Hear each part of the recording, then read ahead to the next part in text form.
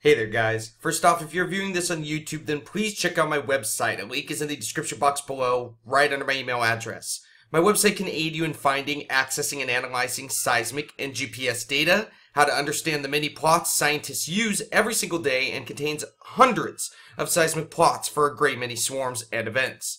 This video will be posted on the swarm page on my website under the How To drop-down menu.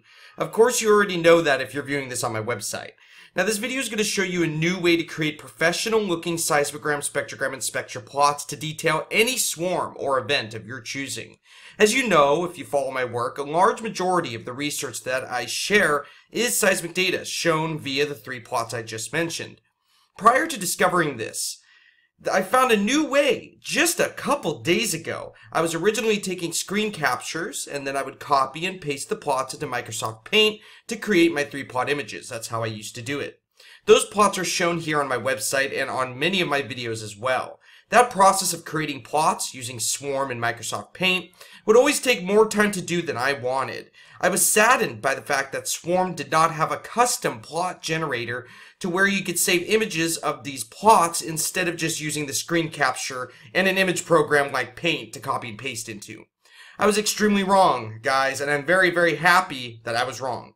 And I'm surprised that I overlooked this tool in Swarm. I literally just discovered what I'm about to show you only about 4 days ago. That goes to show that I still have a lot to learn and demonstrates the importance of looking through everything, through every option. Before we start, you should probably learn how to download seismic data and how to use the program Swarm. If you haven't done that, you should do that now. The Swarm page under the How To drop-down menu, which is where this video resides, can help you do that. Also, don't forget the Download Seismic Data page under that same menu. Once you know how to do those things, then you can move on to this video here, which will teach you how to create professional-grade seismic plots for your research. This will allow you to quickly and efficiently create hundreds of plots if need be in a short amount of time. Before I show you how to use this new tool, let's compare how long it takes to use this tool to create a plot image compared to what I was doing before. Well, the tool itself isn't new, but I just recently discovered it, so to me it's new. MindReader PHX, if you're watching this, I really hope that you like this new discovery, man. All of these options under the How To menu on my website will allow you to conduct the research I conduct. It is somewhat quick, very accurate, and allows you to monitor volcanoes almost just like the professionals do, from the comfort of your own home, which is even better. Nobody can ever say, ever again, that the seismic and GPS data anywhere, even at Yellowstone, is being censored. Many people say that, but it has been my goal to prove that is simply not true. Really, the only way to censor anything is to shut the stations down. That is the only way to censor anything anywhere. There are so many monitoring possibilities out there for the public. You just got to know where to look.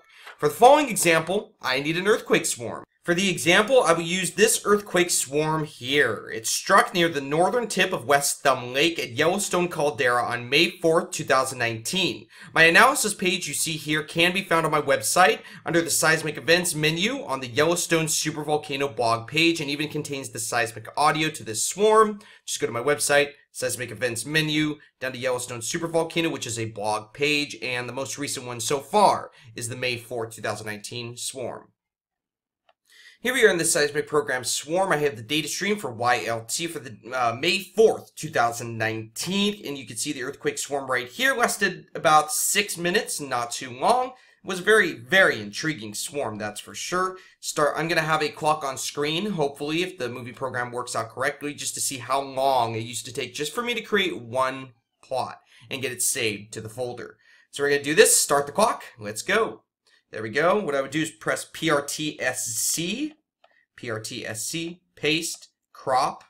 What I do is I do this, get it perfectly cropped, just like that, right on the lines, press copy. I'm in Microsoft Paint, by the way. Press paste.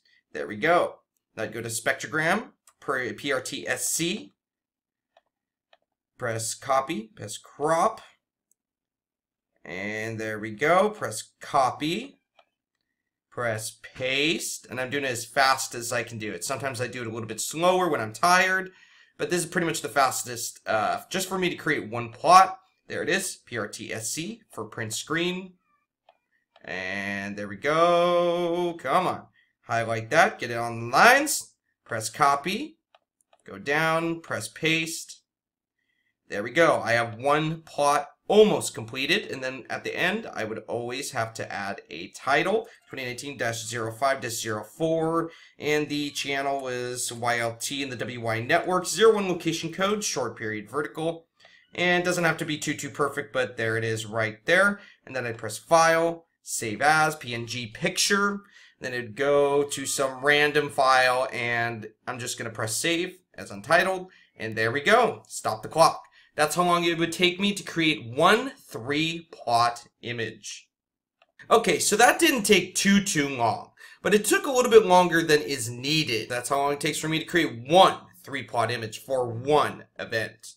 Again, it took longer than what I had hoped in the beginning of learning all this, especially if you're trying to make multiple plots for an earthquake swarm. Now let's use the tool on Swarm that I just recently discovered. I'm going to do this first, but don't worry, I will show you the aspects of this new tool and how to use it in just a second. I just want to see and show you how much quicker it is. So, what we're going to do, add this to clipboard. There we go. Press Spectrogram, add to clipboard. Press Spectra, turn off these two settings, press OK, and, go back Spectra, clipboard. There we go. Press Screen Capture, and let's just save it as clipboard.png. And yes, just overwrite. There we go. That's how quick it was. Right there on screen. Yeah, that's definitely much quicker, huh? And of course it shows the channel and the date, which is the basics of what you need. Once in a great while, it'll probably need an extra label. For example, the magnitude and the depth. But you could just say that in the research that you post it with, because usually these plots are not just used by themselves. There's always some type of explanation with it, or it's posted with some type of research. So really, this is basically all you need. I mean, you can open the actual saved file in Microsoft Paint and add an extra label if you want, but this is quick, guys. Much quicker, that is for sure. So we know that this tool on Swarm makes generating plots much easier. I thought Swarm did not have a plot generator, and if I discovered this sooner, it would have saved me a great deal of time in my past research. A great deal. Actually, I am a little frustrated that I didn't discover it till now. So let's check out all of the options on the clipboard, shall we? This one, first off, I don't really like too much. Let's go to the waveform. As you can see the clipboard right here, right? And you can see the other clipboard right here. This is the helicorder clipboard. This is the wave clipboard. Notice how whatever is seen on the waves right here, it is seen on the clipboard as well. Notice that? It changes along with this. Well, I didn't like that. I mean, some people might like that. It might be helpful sometimes, but I didn't like that. So just uncheck this. Synchronize times with helicorder wave. Uncheck that. There you go. The next thing is changing the size of these plots. Notice this. Let's do tiny. That's a little too crazy. Let's do small. Okay, let's do medium. And let's do large. I like to set with medium. That's what I like to sit with. Actually, I'll just do auto. Auto's a little bit better. Okay, so we got that. This, I don't want to click this yet because this will remove all of the plots on the clipboard. I do not want to do that yet. Actually, let's just do it. It'll remove all of them, and then you could just add them again. And add them again. The spectrogram is corrupt right there because I have the settings for the spectra option on. Log power, log frequency off, which will mess with the spectrogram. So, but just don't worry about that. I don't really want to look at that right now. This is a pick mode. I'm still unsure exactly what. I'm pretty sure this is for picking events, but I don't really use this much. I'm not exactly sure of what that is for, so I don't know. And plus, if you right click with your mouse, notice that it will change the options on here. Notice how you can select these. Notice how it kind of highlights a little bit. Well, for example, let's save again to clipboard. Yes, I do want to overwrite. Press yes. Now let's go to downloads. I just want to show you this just real quick. This is kind of a glitch, I believe. Notice how we have opened the image that I just saved, and it does show the highlighted plot. That's not good in my opinion. I wish that they would remove that fact. So if that ever happens, just press out and then just redo it all once again. Okay, so we got that. Now this, you'd have to select. You have to select a section to change this. I don't know why you cannot unselect. Oh, and by the way, these arrows will move this down, notice that, or move it back up. whatever one you have selected. This will remove the wave from the clipboard, by the way. And for these options, you have to have the item selected. I don't like, again, how it's highlighted so much and it shows on the image that you have saved, but you can scroll forward in time. Scroll forward in time. Notice how nothing else moves with it, though. But if you wanted to, let's go back. If you wanted to, you go over here and press Synchronize Times with Selected Wave.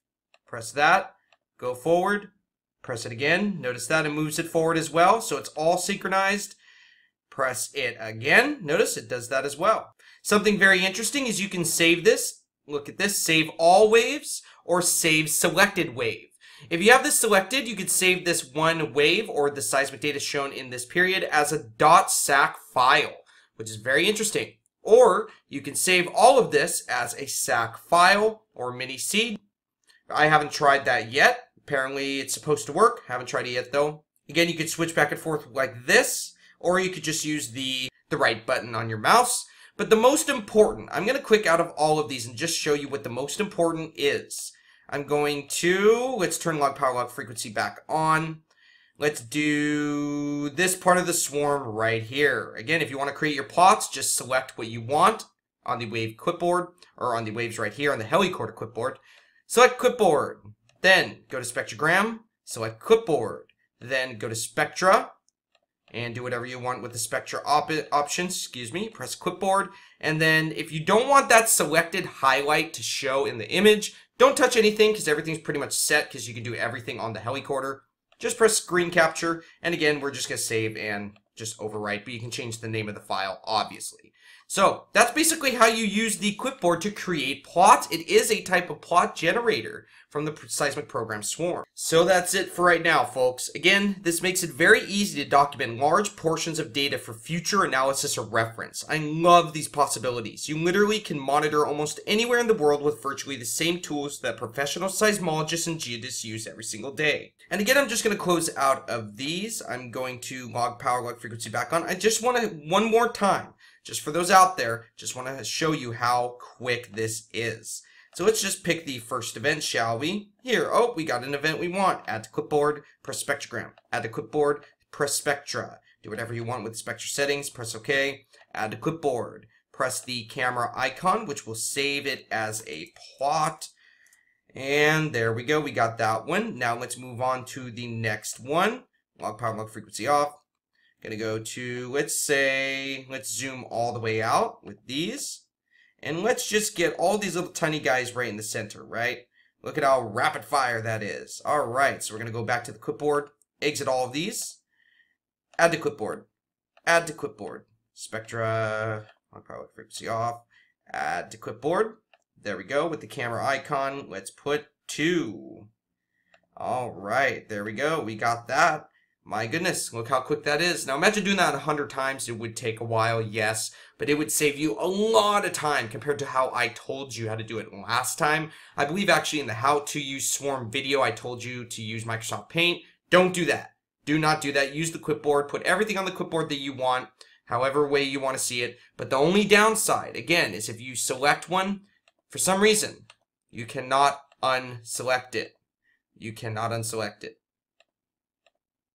Again, click this right here to synchronize with whatever you're seeing all the way back here. Notice that, how it synchronizes with this and moves with the wave plot right here. Notice that.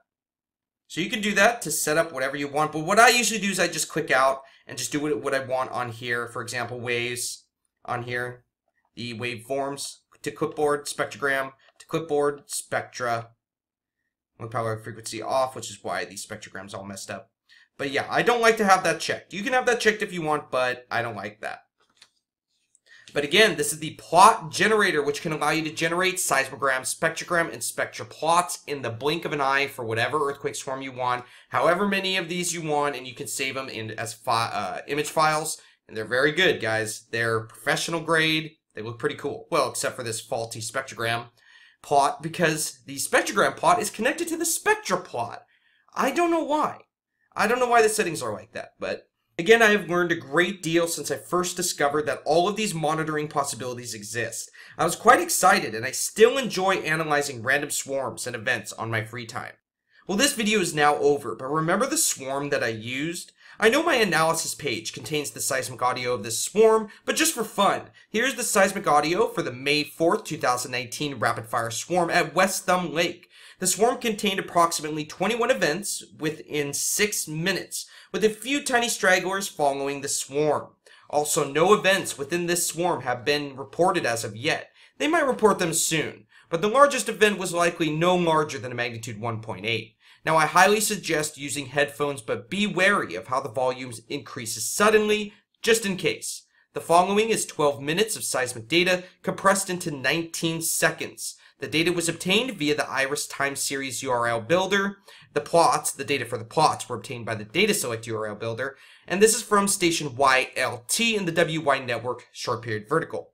YLT was the closest station to the swarm. Well, here it is.